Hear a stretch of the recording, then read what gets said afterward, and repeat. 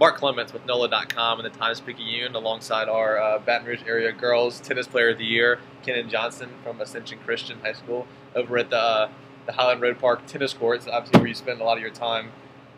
You won your second state title this year after winning it again last year. What was this year like? Was it any different after you won it this year? Maybe you probably had a target on your back. People had an eye out for you. Was this year any different than last year? It was a little different just being a senior. It was kind of bittersweet. But it was fun to go and play with my team, so it was fun. What have been the past 2 or 3 years been like for you? I mean, you were homeschooled for 8th, 9th, and 10th grade, or 7th, 8th, 9th grade?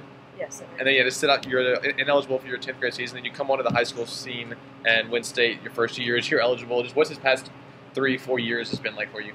It's been really fun. I mean, I was homeschooled for 3 years. I didn't really have that social aspect, so it was fun to go and be on a team. You know, I spent that first year just kind of getting used to everything. Yeah. And then becoming a part of a team, because with my own tennis, like me just traveling by myself, I'm just by myself. Yeah. I don't have a team to rely on. So it was really fun to be a part of a team and kind of be a leader. So yeah. How was the camaraderie with your teammates? It was good. We all had fun. You know, we all enjoyed, you know, watching each other play and cheering each other on. So it was really a good time. When did you first start playing tennis, and is there anyone, a coach or maybe your mom or a parent, something like that, kind of you credit to your successes or building on? Yeah, I started playing when I was 3. Yeah. Obviously not tournaments at 3, but started playing when I was 3, and tournaments about 7 or 8. And my mom and grandmother definitely are big inspirations of that. They're both tennis coaches here at Highland Road. So, you know, without them, I wouldn't be where I am today. So.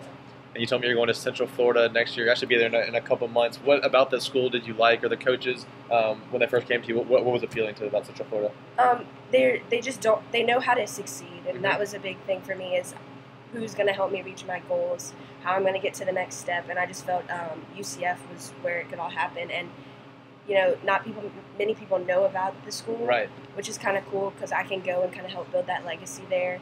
And I mean, it's growing so fast. Like the football team now, like they just won. They just beat Baylor. Like we're getting better. You said you're getting there a couple months early. Yes.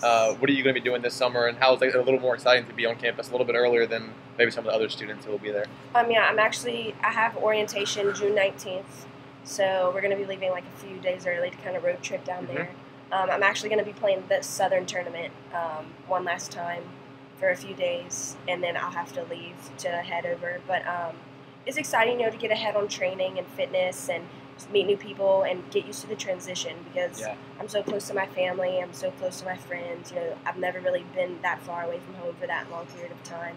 So it'll be fun to, you know, go and get used to everything instead of going in August and just being thrown into everything. Yeah. So.